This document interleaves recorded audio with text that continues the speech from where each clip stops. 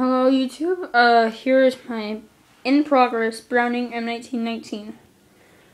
Now, this is probably my toughest project, even though, actually it might come second to my quick revive machine over there, but not worrying about that right now.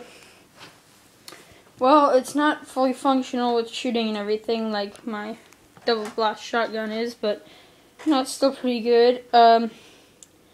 Still have to change a few things on it. I'll have to make the barrel longer if I want it to be realistic. It's supposed to reach out to probably the end of my bed, not where it is now. You know, but oh well. It's the best I have. Like I said in what I said in the first video, I believe, is that I'm on a tight budget. So in that tight budget, I'm just using a lot of scraps for my dad's work. So, you know, that's some of the scraps.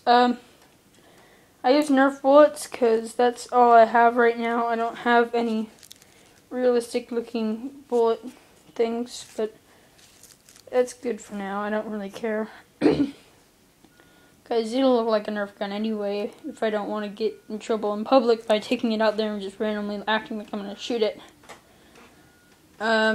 This opens up, and inside I have where my bullets sit. And I have, you know, that little detail right there. I'm not really sure what that is, but that's on the actual gun. I have this. You probably want to know what the handle is. This handle is from an old Nerf gun. That old Nerf gun is the Deploy CS6, which is also partially where I got these bullets from over here. So what I did is, since my brother was just trying to mod his Deploy one time, and it didn't go very well, so it fell apart, and so I just decided I would use this. I used it for a number of other things, trying to make an Enfield or, you know, Stoner 63, but that didn't work out. And since those are Cold War era weapons, it wouldn't really fit in anyway. What I did is I just taped it to this thing.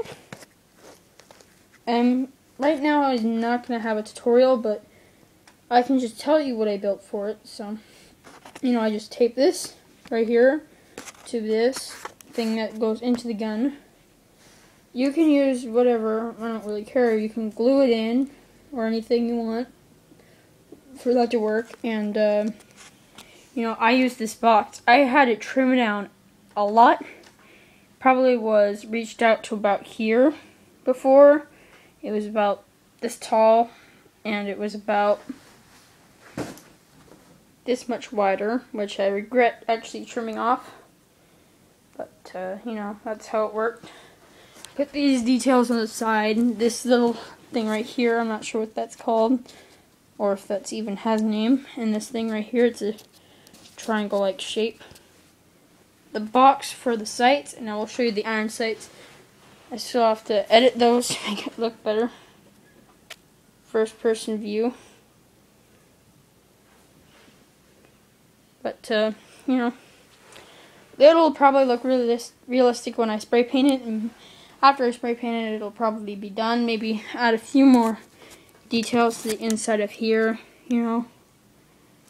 But it's for easy access to get in if I need to change something. So, yeah, that's pretty much it for that. And like I've said before, rate, comment, and subscribe. I'll bring more to you later. Make sure you check out my introductory video and all my other videos. And so, yeah, I'll see you later.